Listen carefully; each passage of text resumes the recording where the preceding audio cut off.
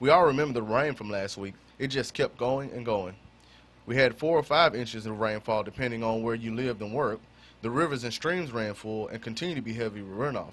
And the side streams are backed up because there is no place yet for the water to go. State climatologist Dr. David Stooksbury tells us the slow draining of heavy rainfall is a good thing because it helps recharge the underground aquifer from the 3-year drought.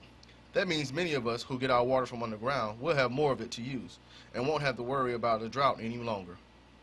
Dr. Stooksbury says his only drought worries now are north of Interstate 20, which runs through middle Atlanta, east and west. He said the drought in middle Georgia can now be declared over, finished, done. He says those of us who rely on wells can rest assured there is sufficient water to survive our thirst for the foreseeable future. So there's a holiday present for us all in middle Georgia. Even the official guy says the drought is over. William Moreland, ABC Making News.